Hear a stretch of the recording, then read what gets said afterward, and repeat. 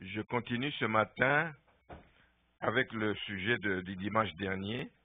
Ne méprisons pas les avertissements. Ne méprisons pas les avertissements. Et ce matin, je vais lire un texte, un premier texte dans l'épître de Jacques. Jacques au chapitre 1. Je vais lire à partir du verset 22.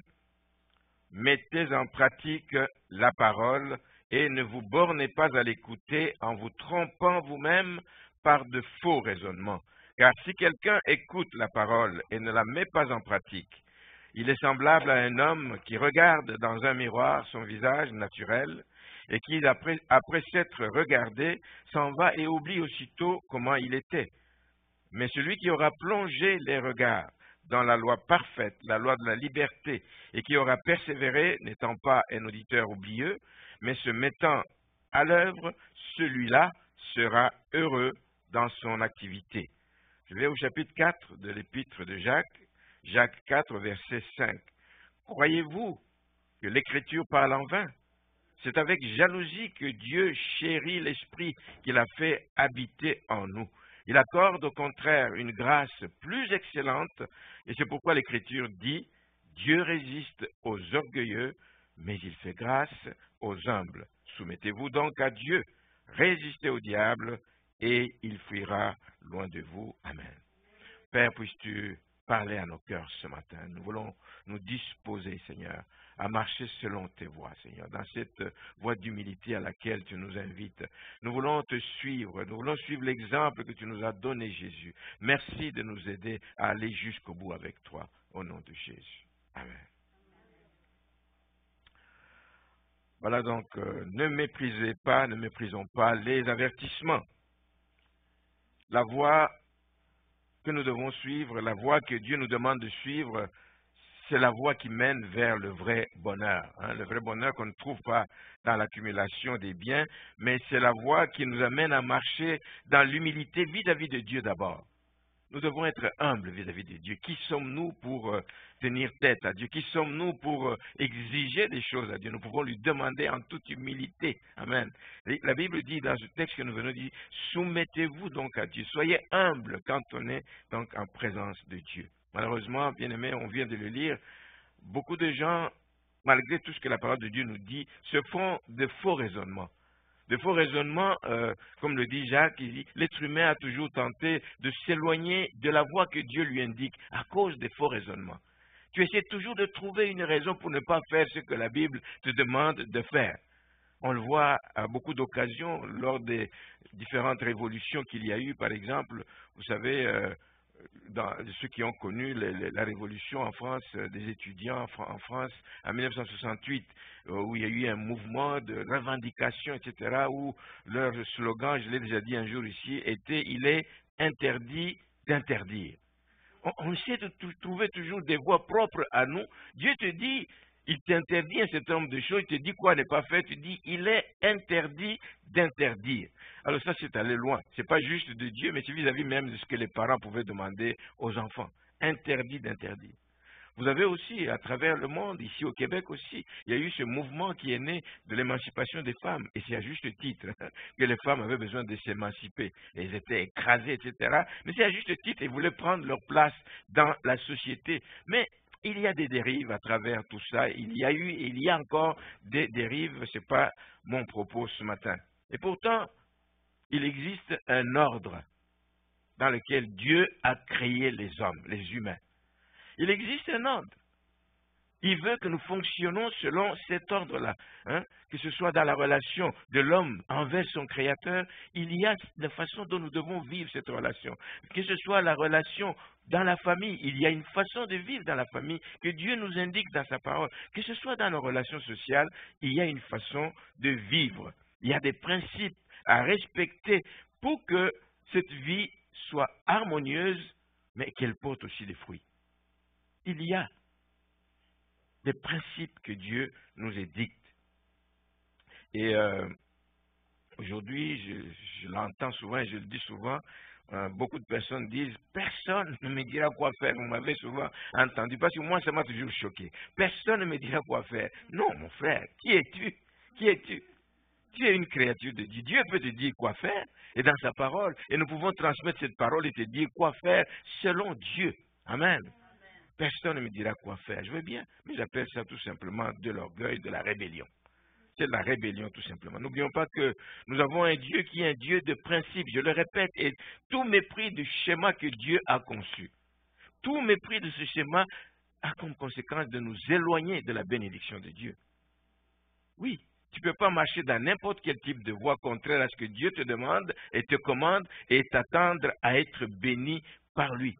Ça va plutôt ouvrir des portes à l'ennemi. Ça va ouvrir grandement les portes à l'ennemi qui ne vient que pour nuire. Il vient que pour détruire. Même si, comme il est rusé, ça ne va pas paraître à première vue. Il vient t'offrir des bonbons au début, mais il cherche une porte d'entrée. Une fois qu'il est dedans, il va finalement manifester le but pour lequel il est là, c'est détruire, voler, etc., tuer. C'est tout ce qu'il fait. Alors, ne prenons pas donc en vain les avertissements de Dieu.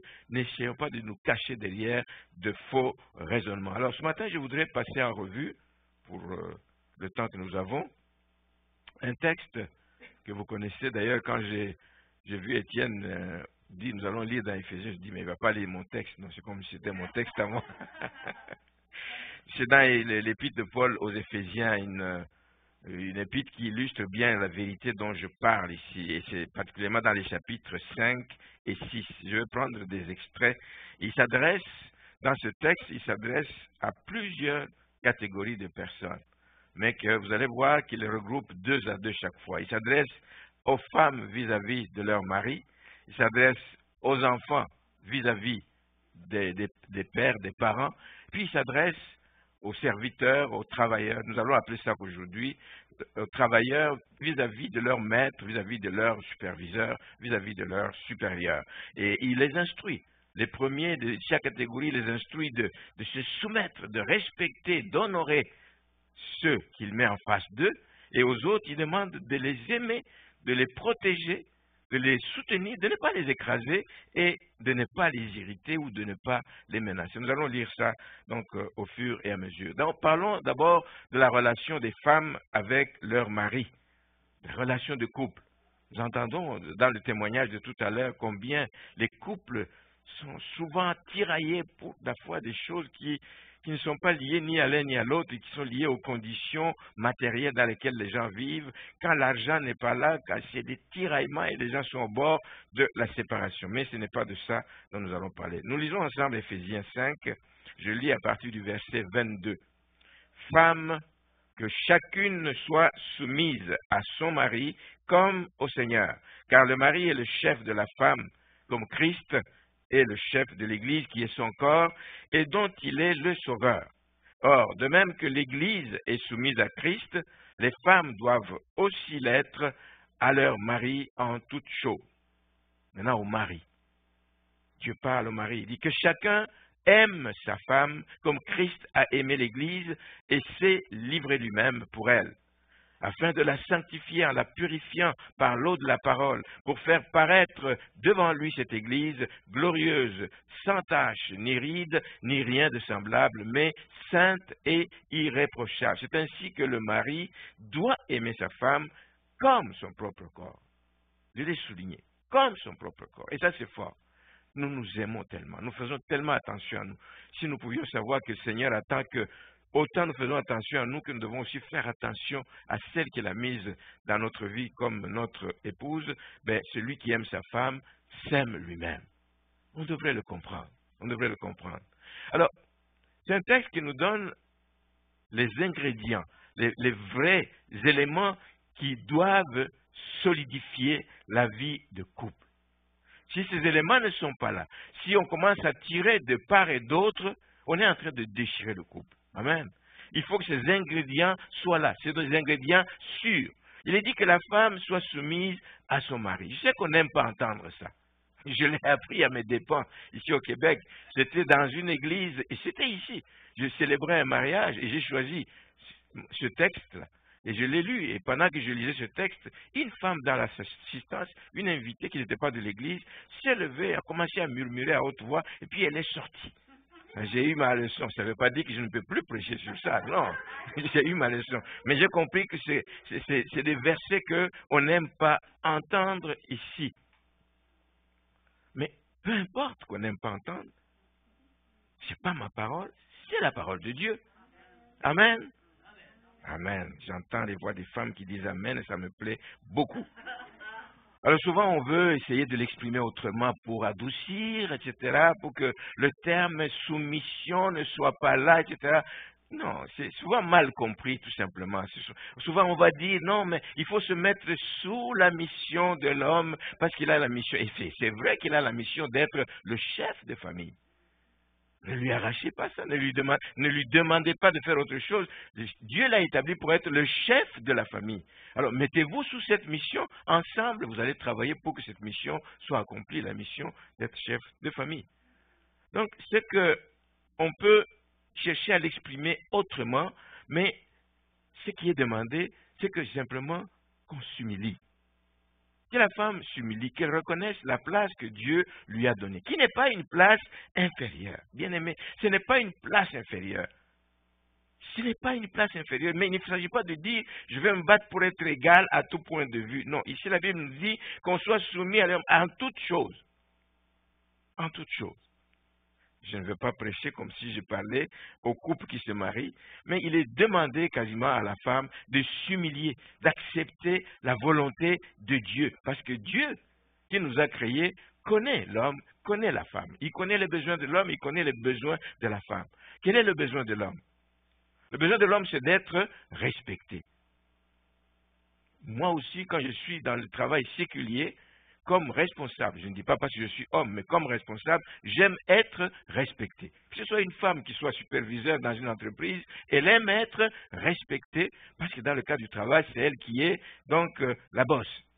Et l'homme a besoin d'être respecté. L'homme a besoin, il éprouve ce besoin d'être honoré par ceux que le Seigneur lui a confiés. Ceux que le Seigneur lui a confiés, c'est tous, les enfants, etc. Il a besoin d'être honoré, d'être respecté aux yeux de tous. Imaginez un mari que la femme descend à tout bout de champ, au milieu des gens, sur la rue, etc. C'est pas de sens. Il a besoin d'être honoré même dans la belle famille. Peut-être que vous n'avez pas ce problème, mais nous, souvent, on a des problèmes dans la belle famille. La belle famille peut venir marcher sur la tête du mari, etc. Et la femme se plaît. Mais non, non. La femme a besoin d'honorer son mari, même dans sa belle famille. Mais ce n'est pas une exigence à sens unique. Vous n'allez pas me dire que tout le poids repose sur les femmes, pas du tout, parce que de l'autre côté, Dieu ordonne des choses aussi au mari pour que le couple soit solide. D'un côté, il faut se soumettre, il faut s'humilier, se soumettre, et je veux dire, respecter le mari, il faut l'honorer, mais de l'autre côté, Dieu dit à l'homme d'aimer sa femme. Parce que le besoin de la femme, c'est d'être aimé, de se sentir aimé, de se sentir choyé. Les attentes de la femme vis-à-vis de son homme, c'est de se sentir protégée, de se sentir sécurisée par son mari, défendue par son mari. Et ça manque beaucoup.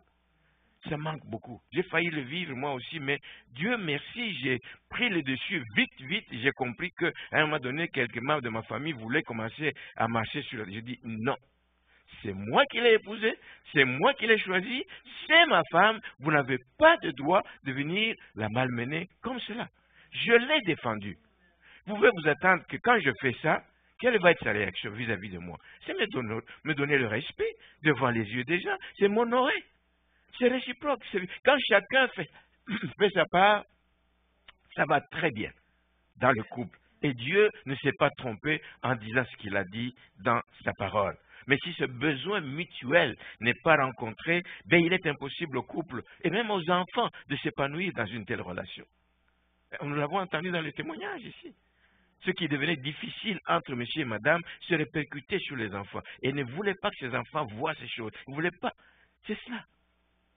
Donc, il y a des ingrédients que la parole de Dieu nous donne pour veiller sur le bien-être du couple. Et quand on n'y veille pas, il arrive des choses contraires, etc. Donc, quand on n'y veille pas, on tombe dans les pièges, comme à l'époque de Malachie, les sacrificateurs étaient légers, ils répudiaient leurs femmes. La Malachie leur dit, au chapitre 2, verset 13, « Voici encore ce que vous faites, vous couvrez de larmes l'autel de l'Éternel. » Les femmes viennent pleurer devant l'autel, des pleurs, des gémissements, en sorte qu'il n'a plus d'égard aux offrandes et qu'il ne peut rien agréer de vos mains. C'est ça les conséquences. Et vous dites pourquoi? Il dit, mais parce que l'Éternel a été témoin entre toi et la femme de ta jeunesse, à laquelle tu es infidèle, bien qu'elle soit ta compagne et ta femme.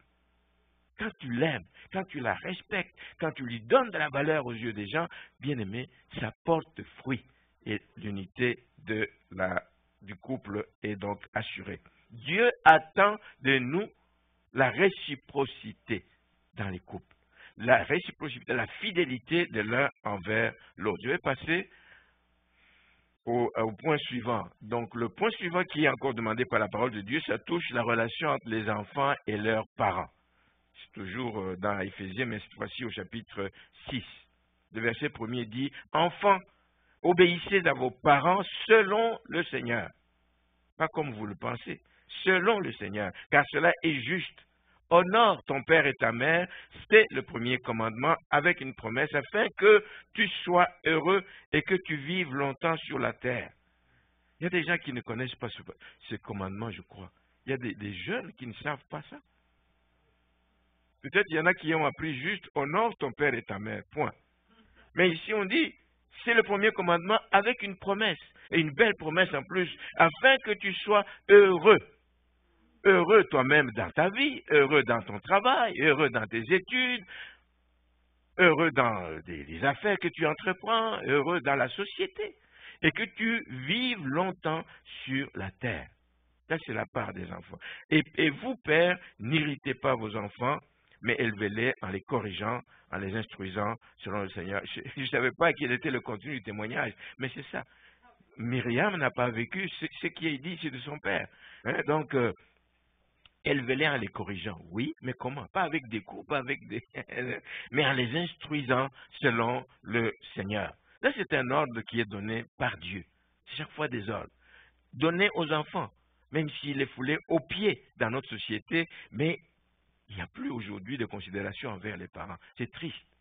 C'est triste, c'est triste. J'ai un jour assisté, fait quelques années en arrière, un monsieur, c'était même pas un jeune, on ne peut pas dire que c'est un jeune, un adolescent, c'était un monsieur au-delà de 40 ans et plus, qui parlait à sa mère, nous étions là, une mère qui devait avoir 70, 80 ans à ce moment-là, et lui parle devant nous, il dit, mais tais-toi idiote, devant les gens, sans gêne, tais-toi idiote. Moi, je n'ai pas grandi comme ça. Jamais je m'imagine en train de dire des choses comme ça à mon père. Aujourd'hui, de plus en plus, on vit ces choses, on entend ces choses. Parce que les gens ne mettent pas en pratique la parole de Dieu. C'est triste. C'est triste, bien-aimé. Il faut honorer les parents. Oui, parce qu'ils sont... Dieu nous a créés, etc. Mais ils nous ont quand même portés. La maman nous a portés pendant 9 mois dans son ventre. Il y en a qui n'ont pas eu l'occasion de vivre parce que la maman les a étranglés. Mais nous avons eu l'occasion de vivre. Honorer les parents. Ils nous ont donné la vie. Ils nous ont élevés. Ils nous ont nourris. Ils ont pourvu à nos besoins. Même si c'est jusqu'à un certain niveau, jusqu'au moment où nous pouvons aller voler de nos propres ailes, ben, ils l'ont fait quand même. Rien que pour ça, on devrait les honorer. Et on doit les honorer parce qu'on doit le faire, pas parce qu'ils nous ont tout donné.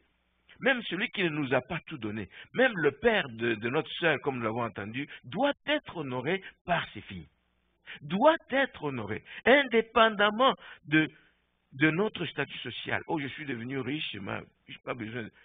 Indépendamment de ce qu'ils sont. Ils ont eu des faiblesses. Ils ont eu des manquements. Il faut les honorer, indépendamment de notre âge, indépendamment des circonstances que nous avons vécues dans la famille. Nous devons honorer nos parents. Nous devons les honorer indépendamment de leur niveau d'études. Ils n'ont pas été loin dans leurs études, ils ne valent rien. Pas du tout. C'est ton père, c'est ta mère. Honore-les. Même s'ils n'ont pas d'instruction, honore-les, indépendamment de leurs erreurs, indépendamment de leurs croyances. Toi, tu as connu le Seigneur, gloire à Dieu.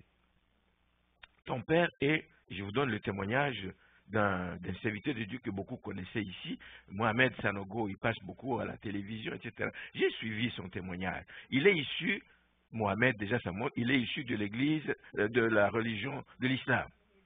C'était un musulman, etc. Mais quand il a rencontré le Seigneur, sa vie a complètement changé.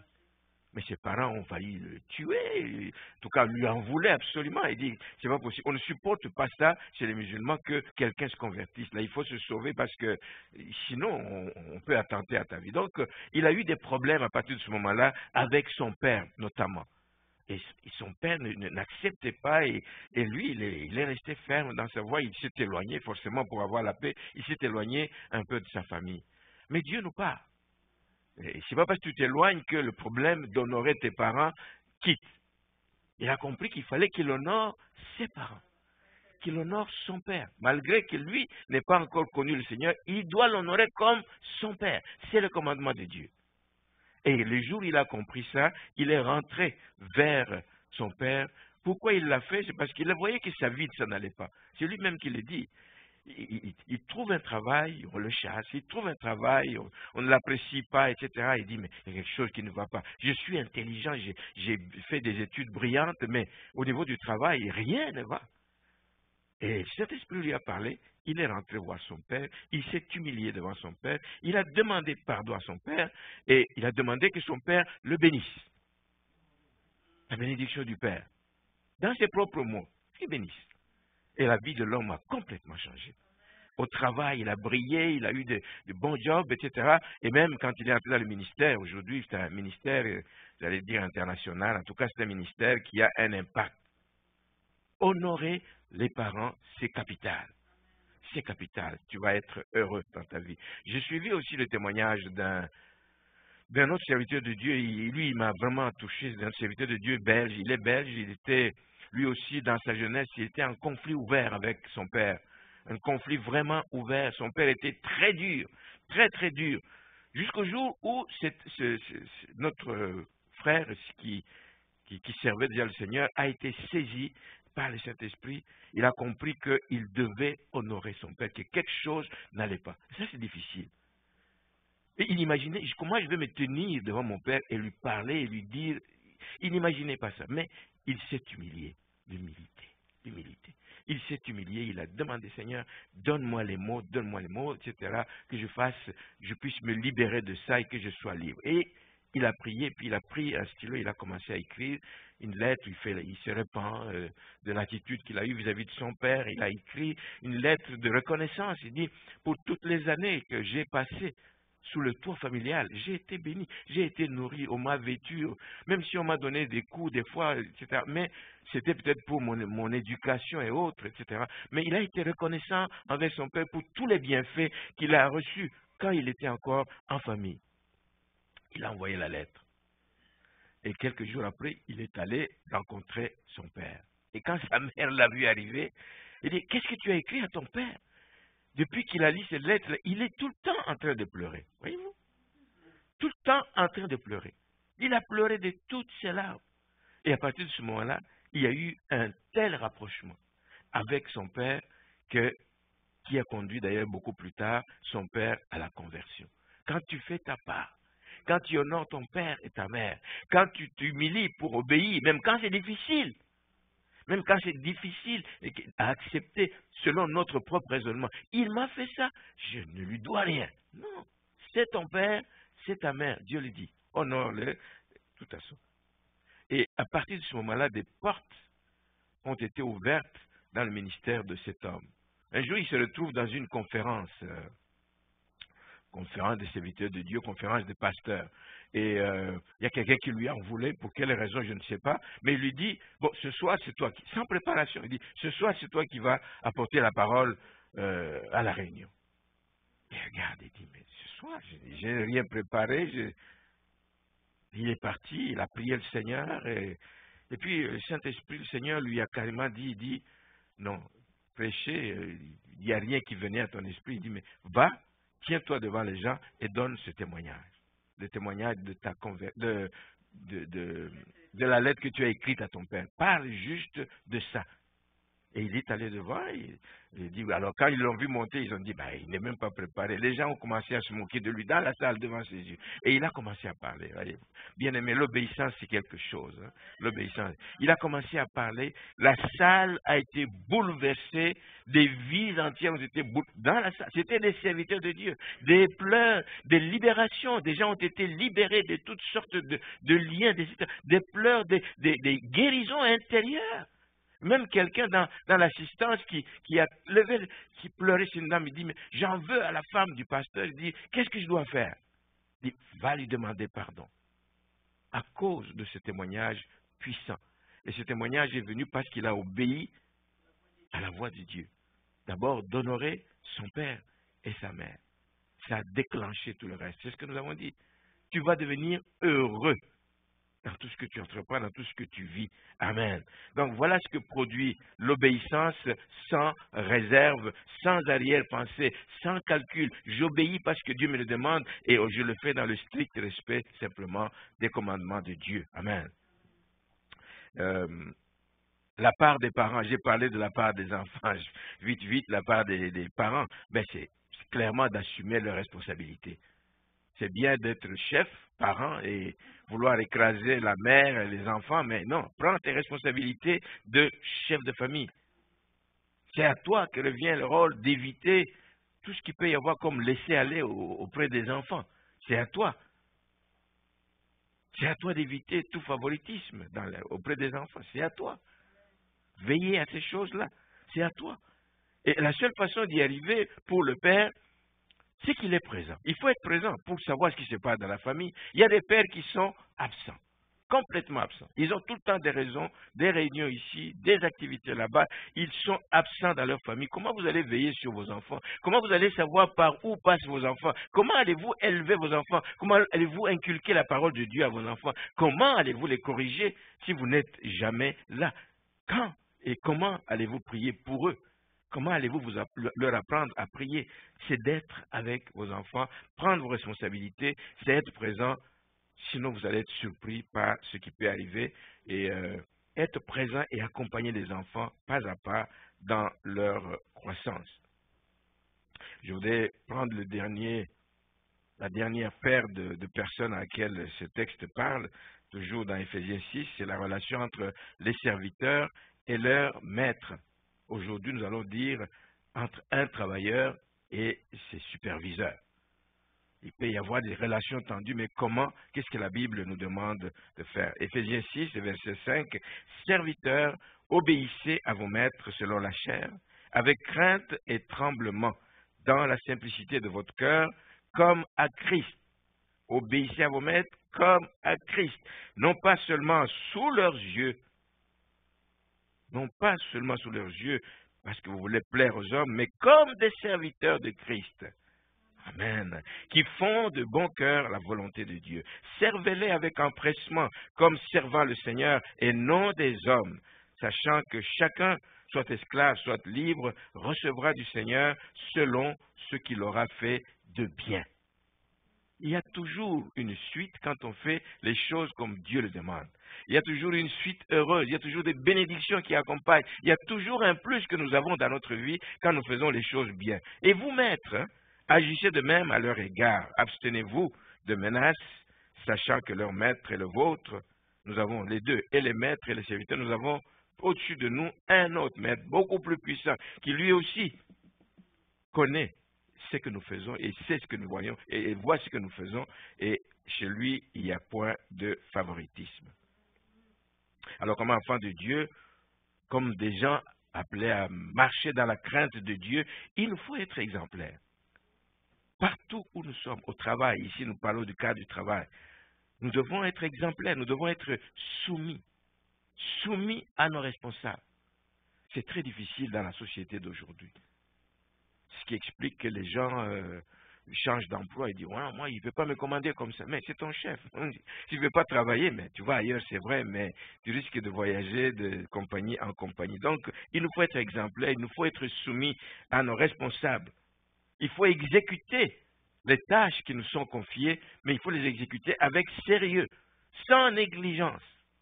Sans négligence, même quand on est loin des regards des chefs. souvent on profite pour faire passer au milieu, en faire des raccourcis là, et puis, etc. Ça fait un travail bâclé. Et pourtant, le chef n'a peut-être pas vu, il le verra peut-être au résultat final, mais pendant que tu fais ça, il y a quelqu'un qui te voit. Le Seigneur te voit. Et je sais que même quand tu le fais, ta conscience te parle. C'est-à-dire que le Saint-Esprit est en train de te parler toi-même, mais tu ne veux pas obéir. Il y en a qui font donc des rapports à notre insu quand nous nous comportons mal, comme quand nous nous comportons bien. Il y a toujours des regards. Vous ne saurez jamais qui est allé parler, vous contre vous ou pour vous, au niveau de votre chef, mais quand vous vous comportez mal. Quand vous vous comportez bien, c'est pareil. Alors il y a une sœur à qui cela est arrivé tout dernièrement. Elle, c'est dans le bon sens. C'est aux États-Unis, elle travaille depuis quelques mois dans une entreprise et elle tient à son poste. Elle respecte son travail. Mais elle voit les autres collègues, la plupart c'est des jeunes, plus jeunes qu'elle, il les voit travailler avec négligence, avec légèreté. Il bâcle des choses, il leur parle. Elle leur parle, elle leur dit, cher ami, il dit, mais c'est pas bon ce que tu fais là. Tu sais que ça peut mettre la compagnie en difficulté, nous allons perdre l'emploi. Et elle parle. Mais elle ne sait pas qu'il y a quelqu'un dans la société qui est au courant et qui rapporte ça au niveau de la direction. Et il y a 2 semaines à peine, elle vient d'être appelée par la direction qui avait remarqué une attitude correcte, etc. Et qui a remarqué qu'elle faisait du bon travail auprès des autres. Donc il y avait peut-être de moins en moins de pertes au niveau de la qualité, etc. parce qu'elle faisait ce travail. Et on l'a appelée à la direction, on dit, mais toi tu es l'ange, on l'appelle l'ange de la compagnie. Tu es l'ange de la compagnie. Alors on lui a octroyé une promotion inattendue. Alors inattendue parce qu'elle est nouvelle dans l'entreprise, elle n'est peut-être pas la plus ancienne non plus, mais on lui a donné une promotion inattendue.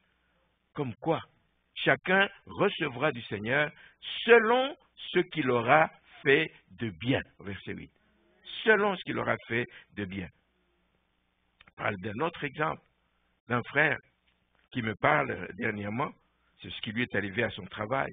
Il éprouvait des tensions avec un de ses superviseurs, etc., mais qui lui menait la vie dure, sans raison. Vraiment, il regarde ça, il dit, mais je fais ma job, je le respecte. Mais pourquoi il ne m'aime pas? Pourquoi ça l'a travaillé, ça l'a beaucoup travaillé, il se sentait vraiment mal. Puis un jour, c'était tellement fort, là, il a réagi peut-être pas de la bonne façon, et il a refusé de travailler. Il a quitté le travail, il est allé s'asseoir dans un coin, carrément, il a refusé de travailler. Mais tu sais qu'on n'est jamais seul, ça peut arriver hein, que des sautes d'humeur, mais nous avons le Saint-Esprit en nous, avec nous, et qui nous parle. Mais là, quand il refuse, le Saint-Esprit lui a parlé, il dit, mais c'est pas une bonne attitude. Et un flash, et ça montre que c'est quelqu'un qui aime lire la parole de Dieu. Il s'est souvenu d'un passage de la parole de Dieu dans Ecclésiaste 10, verset 4, qui dit, si l'esprit de celui qui domine, ça veut dire l'esprit de celui qui te dirige, si son esprit s'élève contre toi, s'il se met en colère contre toi, ne quitte pas ta place. C'est dans la Bible. Ne quitte pas ta place. Ne quitte pas ta place. Garde ton calme, parce que le calme prévient de grands péchés. Vous pensez bien que vite, il est rentré à son poste. Vite, Ecclésiaste 10, le verset 4. Si l'esprit de celui qui domine, oui, c'est ton chef, il domine, il veut t'écraser peut-être, il ne fait pas bien la job et il est en colère contre toi, ne quitte point ta place. Reste à ta place, fais ta job, le calme finit par régler les choses et prévenir de grands péchés. Voilà l'attitude d'une personne sage, comme le Seigneur veut que nous soyons sages. Même dans l'incompréhension, même quand tu es incompris, même quand tu es persécuté, reste, ne quitte point ta place. Amen. Pour ceux qui travaillent encore, sachez-le et n'oubliez pas ce verset. Ecclésiaste 10, le verset 4. Et du coup, les choses ont changé. Je fais ça court. Ils sont rentrés à la direction. La direction a dit, mais oui, nous savons que tu travailles bien, etc. L'affaire a été réglée. Depuis lors, son chef, là, le respecte. Et puis, ils se parlent très bien. Chaque jour, il s'est repenti. Il a fait la bonne chose. Et les choses ont été rétablies. Amen, amen, amen. Voici les ordres de Dieu à son peuple et à nous de les respecter. Je voudrais terminer avec juste 2 passages. qui nous invite là aussi à l'humilité dans nos relations avec Dieu et avec nos semblables. C'est un texte que vous connaissez, que nous aimons ici, Michée 6, 8. On t'a fait connaître, comme je viens de le faire ce matin. Je vous fais connaître la volonté de Dieu. On t'a fait connaître, ô homme, ce qui est bien. À toi de le mettre en pratique. Et ce que l'Éternel demande de toi, c'est que tu pratiques la justice, que tu aimes la miséricorde et que tu marches humblement devant ton Dieu, avec ton Dieu. Mais Paul fait aussi une recommandation quand il s'adresse aux Philippiens, qui va quasiment dans le même sens. Ne faites rien, Philippiens 2, 3, ne faites rien par esprit de parti ou par vaine gloire. Rien, ne faites rien.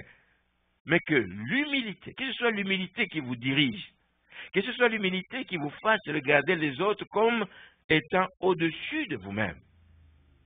On n'aime pas ça, mais l'humilité c'est ça. Il est important, c'est une créature de Dieu, c'est un bien-aimé de Dieu.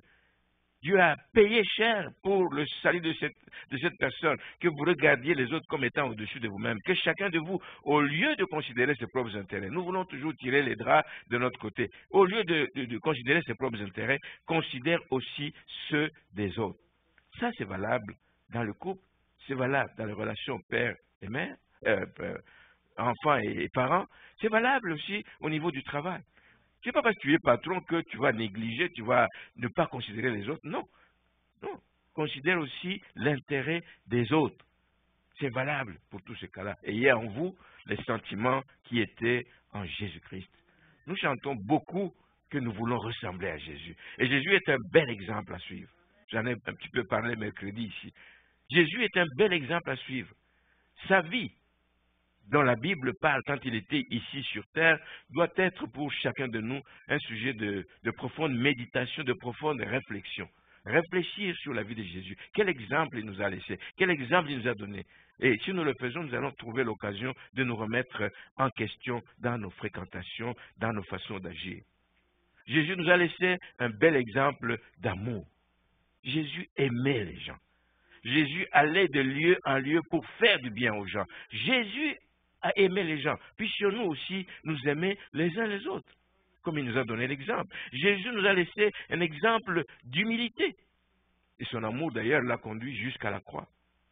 Jésus nous a laissé un bel exemple d'humilité. Le roi qui venait à Jérusalem avec les gens qui chantaient Hosanna au fils de David, quelques jours après, on le traînait dans la boue. Il ne s'est pas défendu. Il était humble parce qu'il voulait accomplir la volonté de son Père. Il était obéissant. Obéissant. Il ne voulait faire que la volonté de son Père. Jésus a été soumis tout le temps à son Père. Il n'a jamais rien fait qui aille à l'encontre de la volonté de son Père. Mais il était aussi soumis aux autorités. Soyons aussi soumis aux autorités. Amen. Il était soumis aux autorités parce qu'il a eu à payer l'impôt. Il payait l'impôt. Amen. Soyons aussi soumis aux autorités. Il nous a donc donné un bel exemple de pardon aussi. Il a pardonné ceux qui l'avaient offensé jusqu'à la croix. Là, parmi les dernières paroles, Père, pardonne-leur parce qu'ils ne savent pas. Ils sont là devant ceux qui l'ont percé, ceux qui l'ont fouetté, ceux qui disent pardonne-leur. Bel exemple de pardon, etc. Alors, si nous appliquons tous ces exemples dans la vie de couple, si nous les appliquons dans la famille, le pardon doit avoir place. Les parents doivent pardonner les enfants doivent pardonner les parents. Le mari doit pardonner la femme, et ainsi de suite. Alors, nous allons créer cette cohésion, etc. Ça doit être présent aussi dans le milieu professionnel. Ça doit être présent aussi dans la société où nous vivons, pour que nous puissions être la lumière du monde. Nous devons briller, faire des choses contrairement à ce que ceux du monde font, parce que nous voulons passer un message. Nous sommes chrétiens, nous voulons passer un message et que cela puisse toucher d'autres personnes. Que le Seigneur nous aide. Le Seigneur nous aide, frères et sœurs, à éviter. On peut avoir été enseigné pendant des années, mais à éviter de trouver des raccourcis. La parole de Dieu, on n'a pas besoin de la changer, on n'a pas besoin de la modifier même d'un iota. Elle est ce qu'elle est, Dieu l'a voulu ainsi, et obéissons à la parole de Dieu, soumettons-nous à la parole de Dieu, faisons ce que la parole nous demande, et nous verrons la gloire de Dieu. Amen. Amen.